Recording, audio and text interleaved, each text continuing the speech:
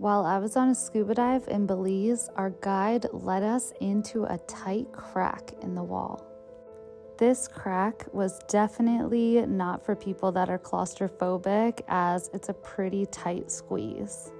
Something really weird and interesting about me is that I can actually be a little bit claustrophobic on land, but when I do these cave dives, even in tight spaces, I don't really feel that sensation. I know that doesn't make sense at all, but that's just kind of how it is.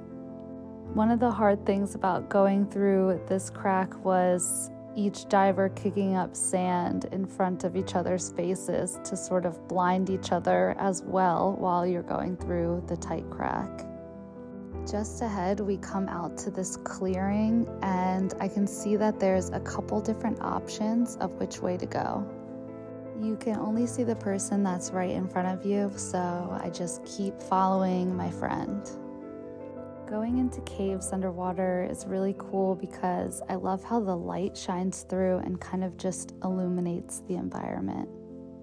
I wish I had my shorter fins for this part of the dive, but we could only travel with one set, so freediving fins it is.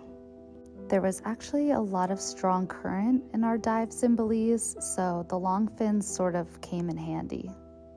I can see the end of the cave is opening up ahead, and I really want to know if any of you guys would ever try this.